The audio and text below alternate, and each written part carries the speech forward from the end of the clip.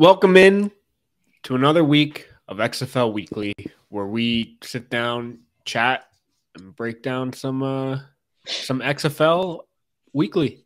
I am Kyle Krajewski, joined by my good friend Zach Cole. Zach, Yo, how are you today? what's up, man? I'm doing good. I can't complain. It's another chilly day in January. We are kind of finally moving through the NFL season. We're down to one game left, and it's getting real. You know, the XFL is right around the corner. I don't want to overlook that Super Bowl game, but I'm pretty excited about what's to come afterwards. So I'm looking forward. Yeah, I mean, we get the Super Bowl, and then 6 days later, we kick off the XFL season. Yeah, It's exciting. Everything is all here taking place, and football is alive and well and will continue to be throughout the spring, which good is stuff. just exciting. Yeah, So today we're going to chat about basically all the XFL teams, which ones you can root for. I guess the spoiler is you can root for all of them or any of them. But we're going to kind of break down team by team, maybe a few reasons why you should root for which team. And then before we get into that, I just want to say that we are both on YouTube and in podcast format. So whichever one you are watching or listening to currently, be sure to tune into the other if you have the opportunity to. Be sure to like, subscribe, all that fun stuff. You can find us on Instagram and Twitter at XFL_weekly. And then we're on our podcasting platforms as just XFL Weekly. Hopefully you can find us there. And on YouTube, we are XFL Weekly. And this is episode 3. And Zach, let's get into it. I guess we'll go alphabetical order, okay. just because that's how fun things go, alphabetically. And we'll kick us off with the Arlington Renegades, moving from Dallas down to Arlington, which isn't much of a trip.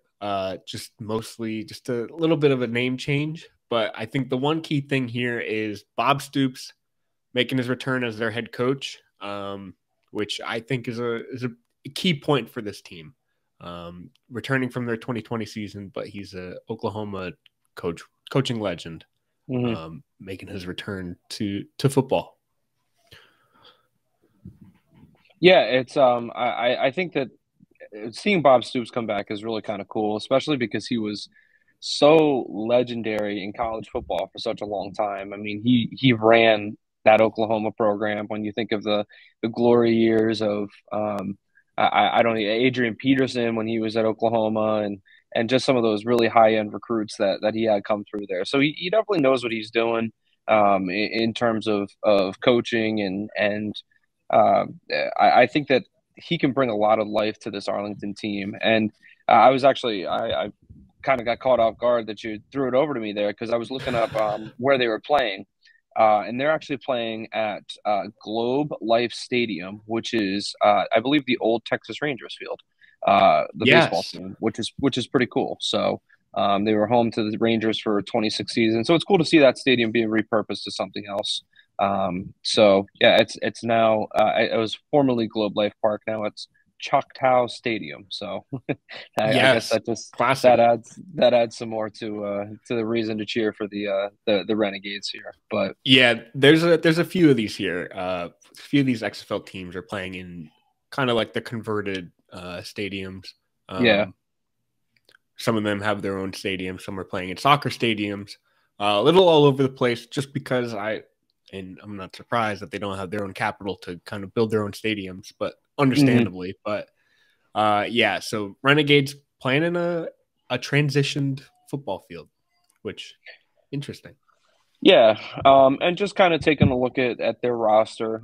Obviously, we won't go name by name here, but a couple names that I see Jeremy Cox and Kenneth Farrow, who were both brief NFL players for a little while. The name Jordan Smallwood rings a bell to me there too.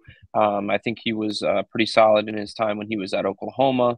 And quite honestly, I haven't taken a look at the defense yet, so I'll get back to you on that one in a second here, Kyle. All right. All right. You know what? Speaking of defense, actually, what I did see is that the defense may actually be one of the, I guess, the most stacked in the team or in the Mm, division or in the league. and just that I think they have a lot of depth.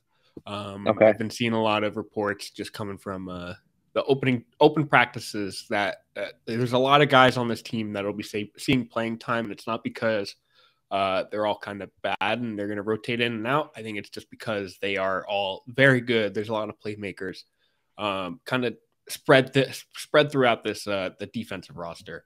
So there's going to be a lot of rotations going on, but that's just because based on the play calling, they're going to be rotating in and out some of those different defensive players.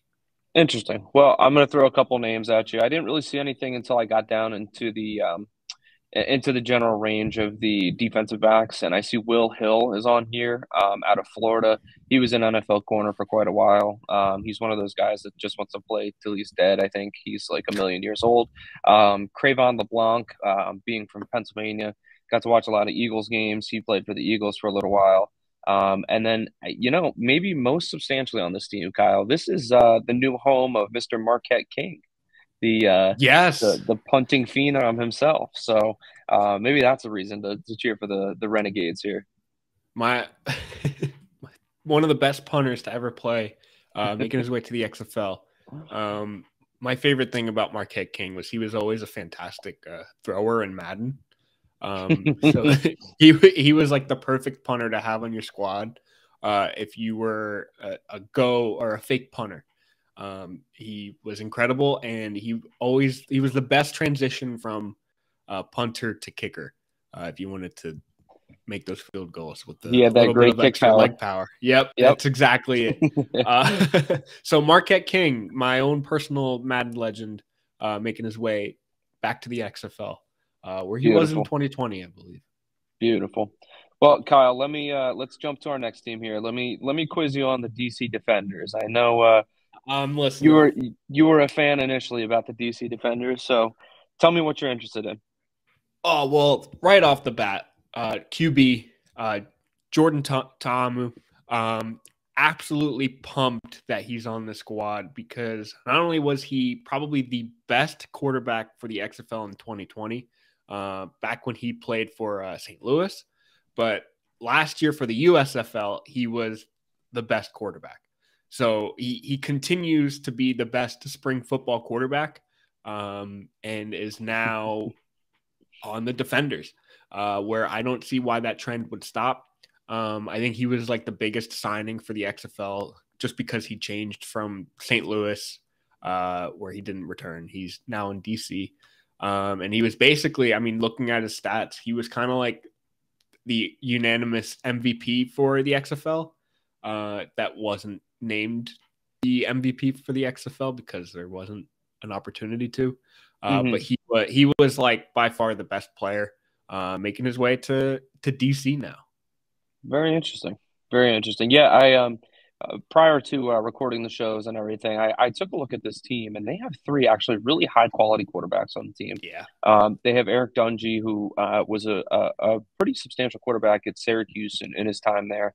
And they have De'Aaron King, who was actually a really highly recruited quarterback. And he bounced around from Houston to he ended up at Miami. That's where he graduated from.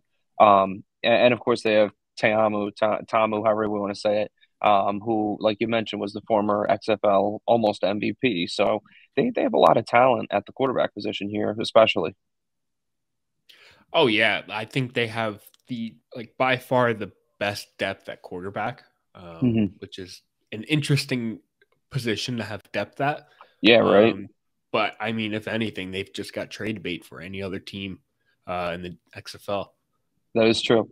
I also see on here they have Raquel Armstead at running back, former Jacksonville Jaguar. So, when you kind of think about the XFL in its entirety, that's a pretty big name for a guy that was hanging around with an NFL team for quite a while. Outside of that, I don't really see any other names that really pop out at me, aside from what might be the best name in the whole entire league, Tariquius Tisdale. I really like that name a lot. So I think that's where I'm gonna put a fork in the roster breakdown there. Not a bad stop. Another thing I'd like to highlight is the infamous DC Defender Beer Snake.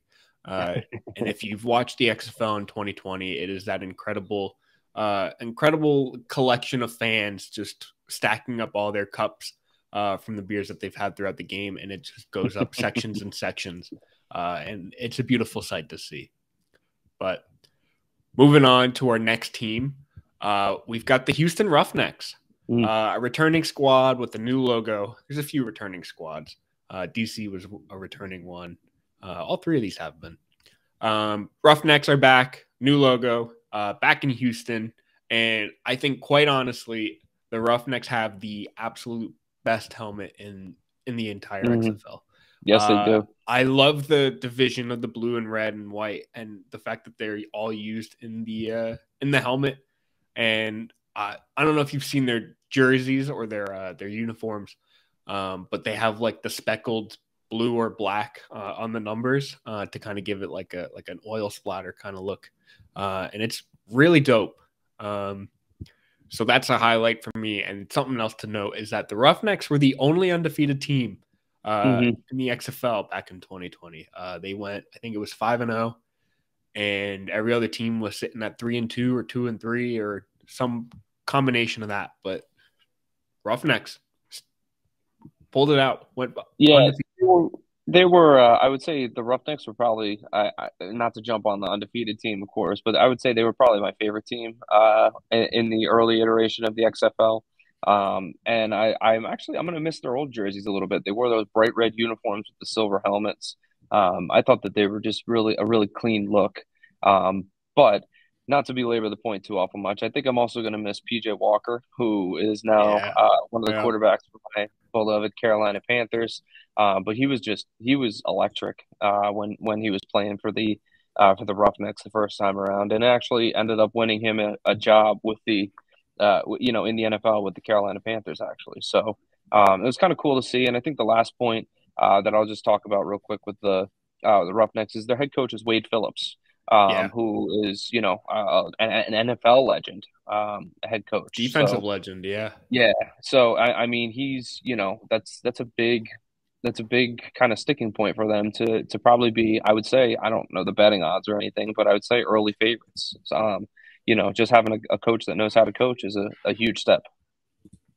Absolutely, yes. Someone with prior experience at the professional level. I think his head coaching, his experience as a head coach wasn't perfect, but as a defensive coordinator, it was, I think, he might have been one of the best defensive coordinators ever, at least up there. So, yeah, head coach. That's incredible. And hopefully they go undefeated again. I think that'd be pretty dope, especially with those uniforms. Definitely. All right. Next we have the Orlando Guardians, who, correct me if I'm wrong, are they a new team this year? I'm sorry, I should know. So they moved from New York. They were the New York Guardians. Moving down to Orlando, but sticking with the gorilla logo, which is interesting because I don't think King Kong ever went to Orlando. And I think it's interesting because I think they're called the Guardians as like a reference to like the gargoyles or the guardians of the high-rise buildings. Yes, the high-rise buildings. So that's like where they got their name, and now they're in Orlando, and I don't see the connection, but either way, still dope. Well, let me ask you, Kyle, did you miss that whole movie when King Kong actually went to Disney World? What? That completely flew over my head. Now that I remember, I do remember him climbing up Cinderella's castle.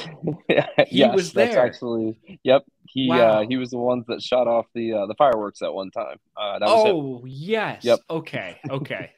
Those were warning fireworks. They weren't. Exactly. They weren't celebratory fireworks. Okay. Exactly. It's all coming together. No, not to get too far from the whole point that we're talking about here. The Orlando Guardians have some interesting names on their roster. First, let me just real quick talk about quarterback. They have DeAndre Francois, who was a troubled quarterback from Florida State, but absolutely talented, super, super talented. There were some domestic assault issues and things like that, and videos came out. So he ended up finishing up at Hampton University, college. I'm not sure which. But he definitely super talented. And Paxton Lynch also is an Orlando Guardian, Oh yeah, former NFL recently. quarterback. So two really really decent quarterbacks in their QB room there. And I also kind of took note of a couple different wide receivers. Cody Latimer, who was an NFL wide receiver for a little while, and who's my other one? Eli Rogers, who was with the Oh, Pittsburgh Steelers for a little while. Both former NFL players. And then just to kind of add to the great name list, I think they have uh, a couple good entries here. They have D'Anthony McGriff, who's a tight end out of Florida State, and they also have Xavion Furcron. I think I'm saying that right. He's an offensive lineman out of Southern Illinois. So, two really great football names there. yes. All timers, some would say. Kyle, I don't. Do we have the capability to share a screen real quick here? Oh, go for it. If you can Am I pull it up. throwing something? All right, Nope, let me you throw got the it. chat. It's the roster here. I just need to show you some of the pictures, or actually just really one picture. It's defensive lineman Nick Coe. Clearly, he was not there for the day that they were taking roster pictures. He Everyone else seems a little bit on the professional side. He's number 34. He's in the defensive line category.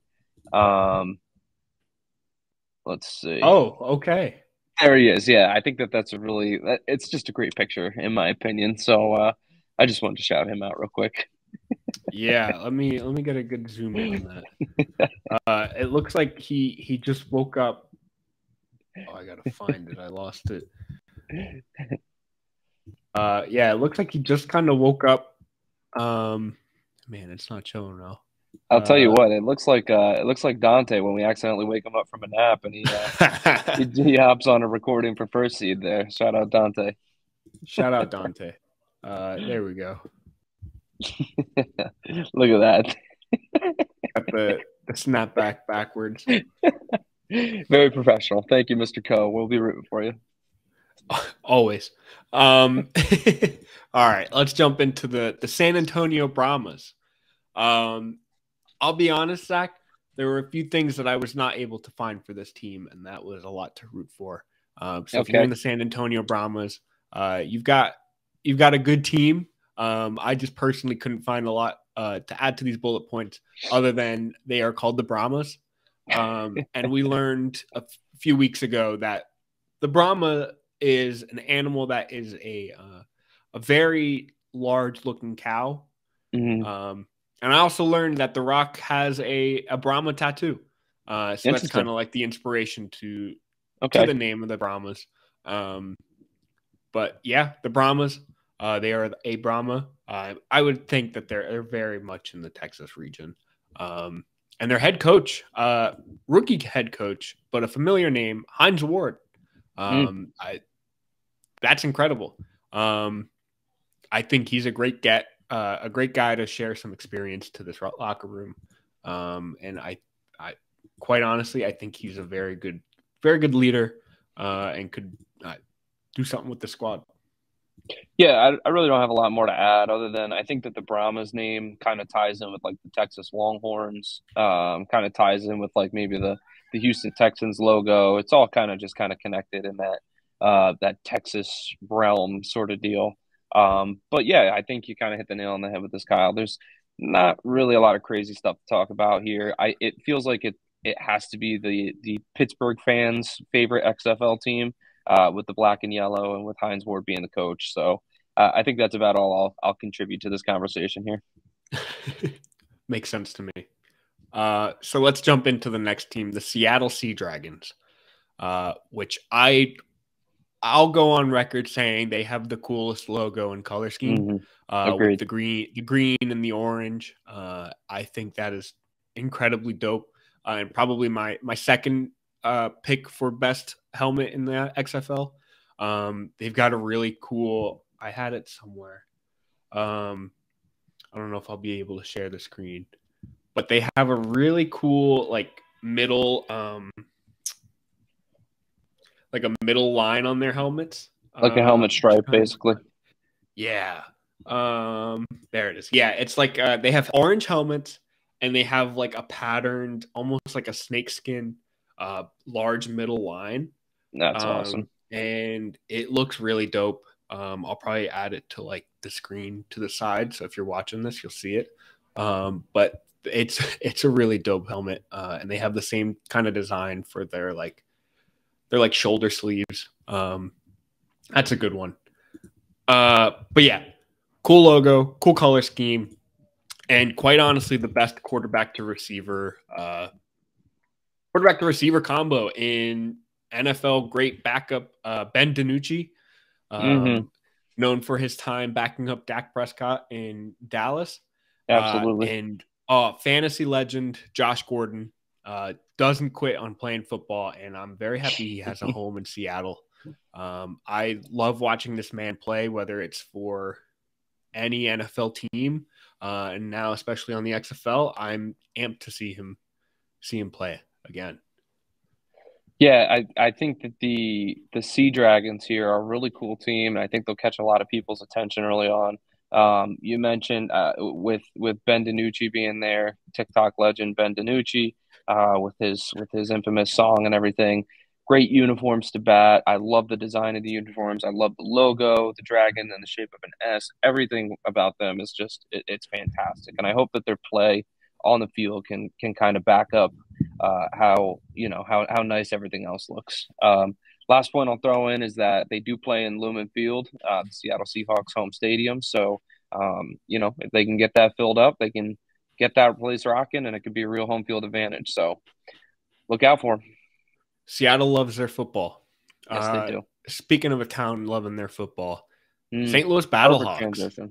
Perfect. St. Louis Battlehawks. There's football back in St. Louis, and man, oh man, that city just craves any and all football. I think the Battlehawks in 2020 had the highest attendance record because I've seen pictures of like the tailgates and such. St. Louis loves their football, and it shows. So that's huge if you want to be part. And I think this is like the top team for like newcomers to join and follow and watch, just because there's already a huge fan base for them already. And you'll probably hear the phrase "call is the law." That's kind of their battle cry, the call. So call is the law. That's KAW, not like call me. Call is the law. That's the Battlehawks. But yeah, football's back in St. Louis. Let me give you a couple people that I picked out of the roster here, Kyle. AJ McCarron is one of their quarterbacks. Back, yes, he is. From his time with the Bengals, from his time of national fame for having a hot girlfriend. Shout out to AJ McCarron.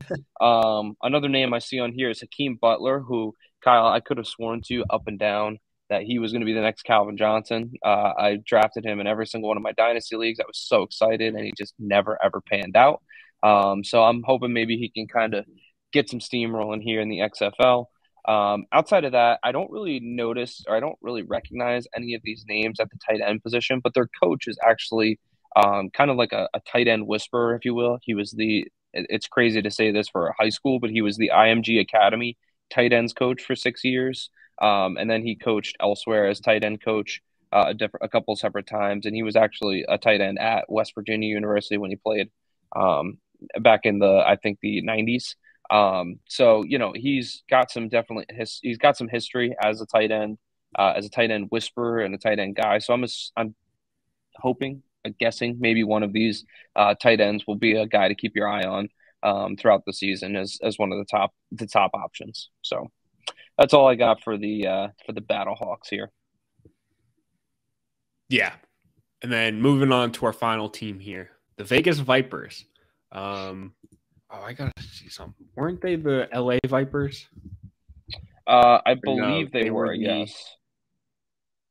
Oh no, they weren't. It was the LA Wild Cats. The Vipers moved from somewhere. I'm completely The blanking. Vipers were they were the Tampa Bay Vipers. Yes, that's what it is. Tampa Bay Vipers. That putrid Mountain Dew color green, and yeah. Well, they're back, but they've kind of done a huge rebranding. They've went to an entirely different side of the country, playing out of Vegas. They are a beautiful kind of like black, white, and red is their color scheme.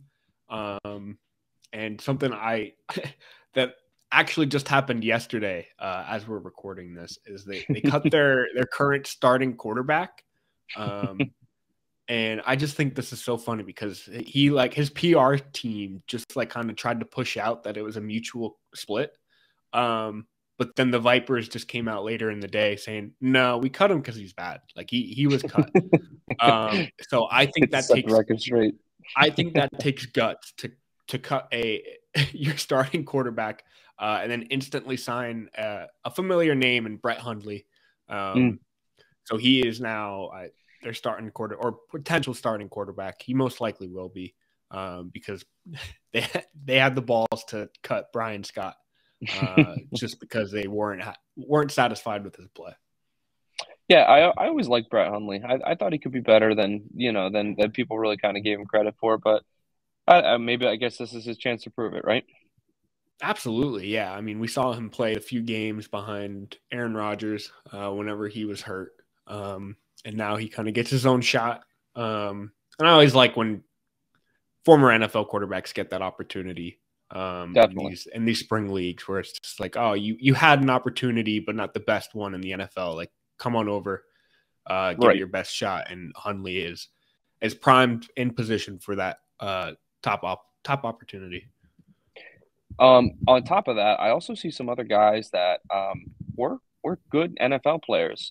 Vic Beasley is on this team, the former defensive end from the Atlanta Falcons, who was pretty good for a little while. Yeah. I also see Martavis Bryant is on this team, who was just an absolute burner for the Steelers for a while. Obviously, he's going to be a couple years older now, so we'll see what he's got in the tank. And the other name I see on here is Geronimo Allison, former Green Bay Packer, who is now a Las Vegas Viper. So we'll see. I don't know. They got some names on here, and maybe I'm just adding fuel to your quarterback fire here, Kyle. But they did list Luis Perez twice on the roster at quarterback here, so maybe that gives him the upper hand because he's on the roster twice. That's a lot of love. That's a lot of love for whoever's running the XFL site to put him in there twice. They need an instant replacement for Brian Scott. They're like, copy paste. Luis, you're on there twice. Last thing I wanted to mention, Rod Woodson is their head coach, former NFL player, former NFL great, I would say, Super Bowl winner. Played with the Packers, played with the Niners, played with the Ravens. I'm sorry, not the Packers, the Steelers, the Niners, the Ravens, and the Raiders in his career. So another guy that's been around the block a little bit. So I like it. I think that I think the Vipers are going to be one of the better teams. Yeah, I think they're going to be one of the top teams. I just had the odds for all of these teams to win based on DraftKings Sportsbook, where they have each of these teams winning, or at least their odds. And right now, the Vipers are in fifth. They have the fifth best odds. Oh, wow. Okay. I guess it should go down the list. Best odds to win the league based on DraftKings are the St. Louis Battlehawks. Wow. Okay. Second are the Sea Dragons. Third are the Renegades. Okay. Fourth are the Brahmas. I know we didn't have much to chat about with them, but they are fourth. Fifth are the Vipers. Sixth are the Defenders. Seventh are the Orlando Guardians. And then coming in last, or at least tied for last, are the Roughnecks. So wow. Roughnecks and Guardians I can't believe that. Wow. Expected have the worst odds to win the XFL championship this year. Interesting. All right, my man. Let's wrap it up there. Those are the teams of the XFL and why you should root for them. But really, I quite honestly think if you are close to any of these teams, like location-wise, they should be your squad because then you can show up to a game. They're pretty cheap games to attend to. show up to a game, root for some fun football, and just have a blast. But if you're nowhere near, root for the Defenders with me, or the Sea Dragons because they have a cool logo and uniform design, or the Roughnecks for their helmets. So that's it for me. Zach, you have anything else to toss in here? No, nothing else other than every single game. It doesn't matter who you're a fan of because every team plays every team, and maybe you'll be lucky enough to get one of the home games this season. So cheer for who you want to cheer for, but definitely make an effort to get to your local XFL team. Absolutely, absolutely. So thank you all for tuning in. Again, you can find us on YouTube to watch us visually or listen to us on the go with the podcast. All places you can find us as XFL Weekly. And thank you for tuning in, and we will see you next week. See you.